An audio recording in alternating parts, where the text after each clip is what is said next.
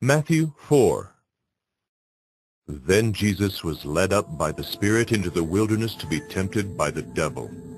And after fasting 40 days and 40 nights, he was hungry. And the tempter came and said to him, If you are the Son of God, command these stones to become loaves of bread. But he answered, It is written, Man shall not live by bread alone, but by every word that comes from the mouth of God. Then the devil took him to the holy city and set him on the pinnacle of the temple and said to him, If you are the Son of God, throw yourself down, for it is written, He will command His angels concerning you, and on their hands they will bear you up, lest you strike your foot against a stone. Jesus said to him, Again it is written, You shall not put the Lord your God to the test. Again the devil took him to a very high mountain and showed him all the kingdoms of the world and their glory. And he said to him, All these I will give you, if you will fall down and worship me. Then Jesus said to him, Be gone, Satan, for it is written, You shall worship the Lord your God, and him only shall you serve. Then the devil left him, and behold, angels came and were ministering to him. Now when he heard that John had been arrested, he withdrew into Galilee. And leaving Nazareth, he went and lived in Capernaum by the sea, in the territory of Zebulun and Naphtali, so that what was spoken by the prophet Isaiah might be fulfilled. The land of Zebulun and the land of Naphtali, the way of the sea, beyond the Jordan, Galilee of the Gentiles. The people dwelling in darkness have seen a great light, and for those dwelling in the region and shadow of death, on them a light has dawned. From that time Jesus began to preach, saying, Repent, for the kingdom of heaven is at hand. While walking by the Sea of Galilee, he saw two brothers, Simon, who is called Peter, and Andrew his brother, casting a net into the sea, for they were fishermen. And he said to them, Follow me, and I will make you fishers of men. Immediately they left their nets and followed him. And going on from there, he saw two other brothers, James the son of Zebedee and John his brother, in the boat with Zebedee their father, mending their nets. And he called them. Immediately they left the boat and their father and followed him. And he went throughout all Galilee, teaching in their synagogues and proclaiming the gospel of the kingdom and healing every disease and every affliction among the people. So his fame spread throughout all Syria, and they brought him all the sick, those afflicted with various diseases and pains, those oppressed by demons, epileptics, and paralytics, and he healed them. And great crowds followed him from Galilee and the Decapolis, and from Jerusalem and Judea, and from beyond the Jordan.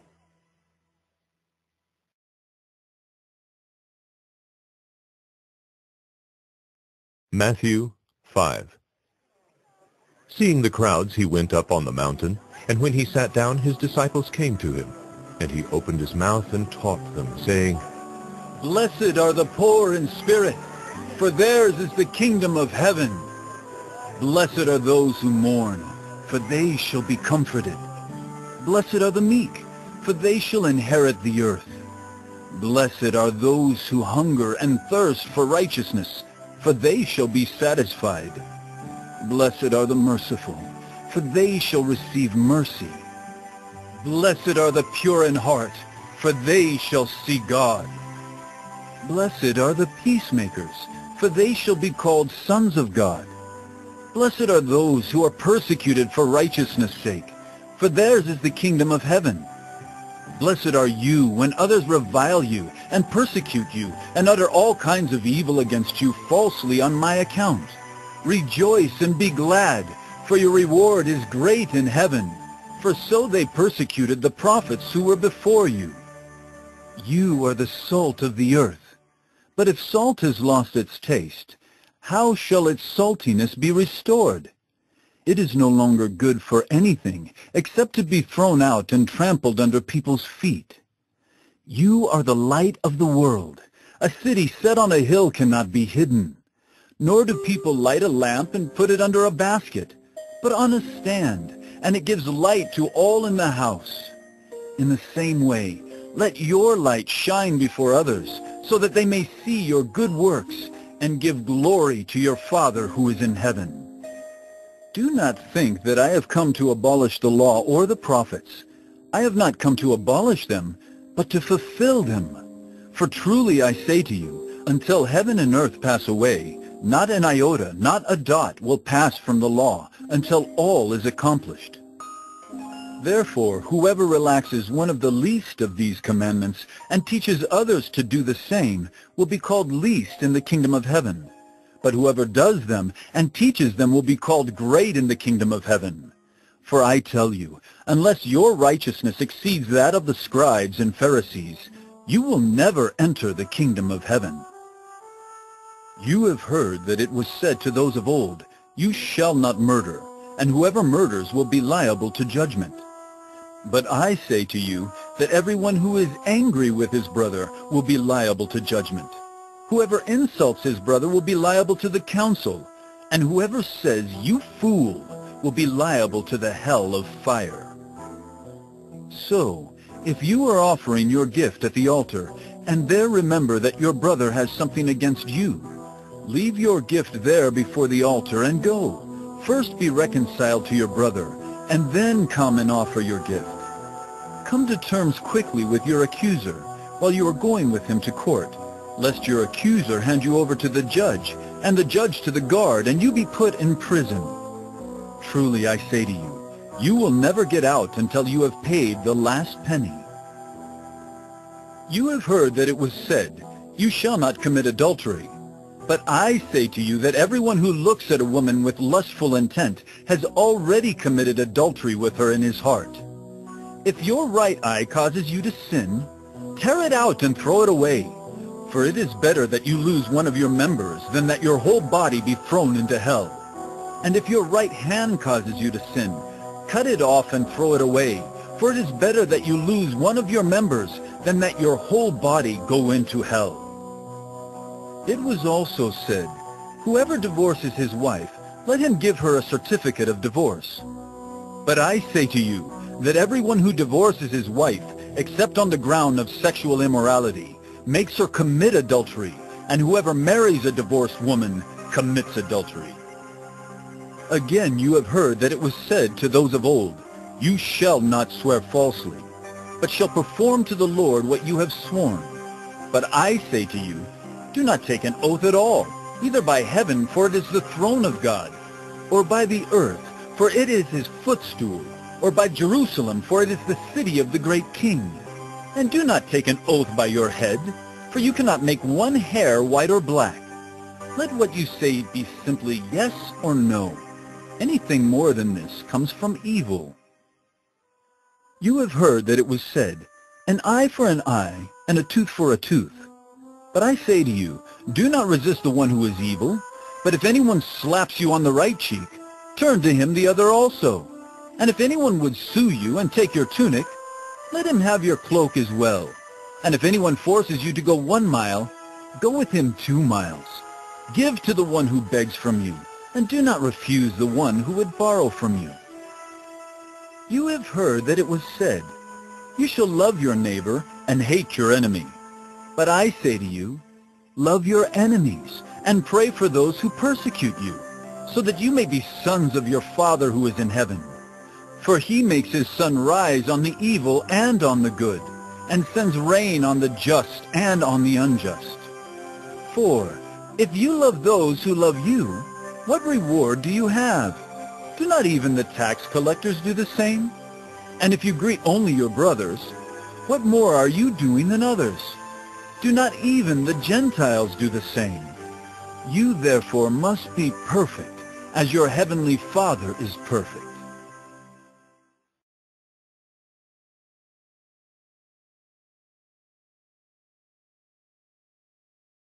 Matthew 6. Beware of practicing your righteousness before other people, in order to be seen by them, for then you will have no reward from your Father who is in heaven. Thus, when you give to the needy, sound no trumpet before you, as the hypocrites do in the synagogues and in the streets, that they may be praised by others. Truly I say to you, they have received their reward. But when you give to the needy, do not let your left hand know what your right hand is doing, so that your giving may be in secret, and your Father who sees in secret will reward you. And when you pray, you must not be like the hypocrites, for they love to stand and pray in the synagogues and at the street corners, that they may be seen by others. Truly I say to you, they have received their reward. But when you pray, go into your room and shut the door, and pray to your Father who is in secret, and your Father who sees in secret will reward you. And when you pray, do not heap up empty phrases as the Gentiles do, for they think that they will be heard for their many words. Do not be like them, for your Father knows what you need before you ask him. Pray then like this: Our Father in heaven, hallowed be your name. Your kingdom come, your will be done on earth as it is in heaven.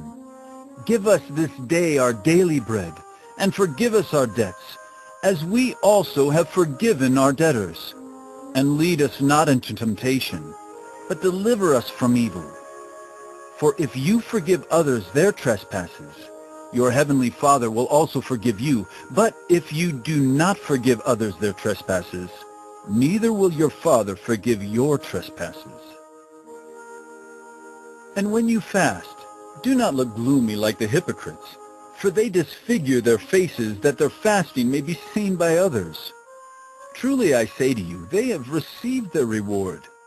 But when you fast, anoint your head and wash your face, that your fasting may not be seen by others, but by your Father who is in secret, and your Father who sees in secret will reward you. Do not lay up for yourselves treasures on earth, where moth and rust destroy, and where thieves break in and steal. But lay up for yourselves treasures in heaven, where neither moth nor rust destroys, and where thieves do not break in and steal. For where your treasure is, there your heart will be also. The eye is the lamp of the body. So if your eye is healthy, your whole body will be full of light. But if your eye is bad, your whole body will be full of darkness. If then the light in you is darkness, how great is the darkness? No one can serve two masters, for either he will hate the one and love the other, or he will be devoted to the one and despise the other. You cannot serve God and money.